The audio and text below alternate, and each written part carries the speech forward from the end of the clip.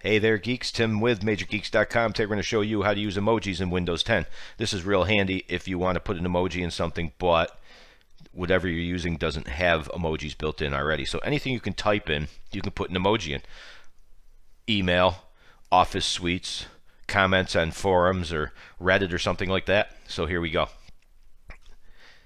What you want to do is quite simply press the Windows key plus period at the same time. Go ahead and try that.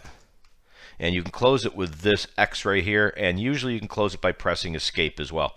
You can also go ahead and try the Windows key plus semicolon, and there it is. So pretty easy to use. You can bounce around between the different stuff. You can search. Let me show you that real quick. We also have in the guide, which is in the description of the video, the shortcut keys.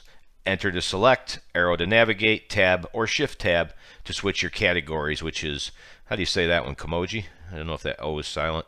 Somebody straighten me out. Or symbols. Alright, so here we go. Now, I'm not logged in, but I can use this to show you. So I'm typing a comment somewhere. I press Windows key plus period. And there's your smileys. A lot of times people are just looking to put a smiley or an LOL on there. And there you can see it.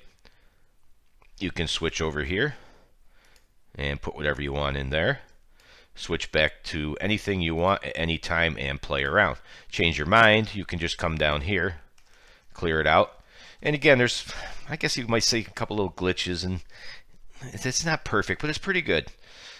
Windows key plus period. Whoops, bang, something wrong there. So let's say I'm typing down here, and this, I bring up the emoji panel, and I'm typing. Now you see what happens is if I go to click somewhere, it closes it. It's not a perfect system, but I already have my cursor where I want it.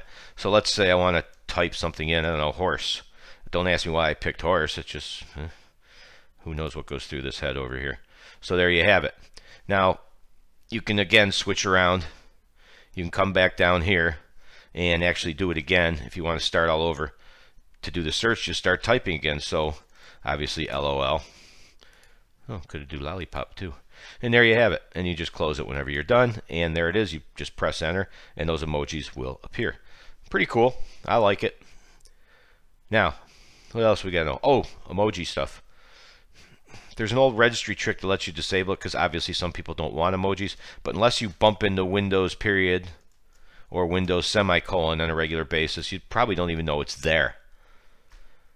So let me just show you real quick what you can't do at the time of this video. Kind of surprising is you have emoji panel settings. If you start typing emoji in your search, whether it's your search box or the Windows key plus S, which also does it.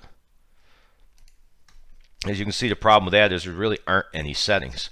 So you can use don't close the panel automatically, and that's really about it for settings. There should be an option to not use emojis in here somewhere, but there is not. And of course, you can see here, you look around pretty good. It's one type, two type, three type. Go ahead and type and search while you type. Pick a category, but there's no settings, there's no options, there's no, don't pop up. So you can always ignore it, but then again, hey, if you never knew it was there, now you do. Windows key plus period, and you're typing all sorts of silly stuff. There you have it. Nice, easy, simple, quick tutorial on how to use the emojis in Windows 10. Bottom right corner, Major Geeks logo pops up somewhere right about here. And if you line your mouse over that, you can click subscribe, which we appreciate. And we thank you, as always, for watching. See ya.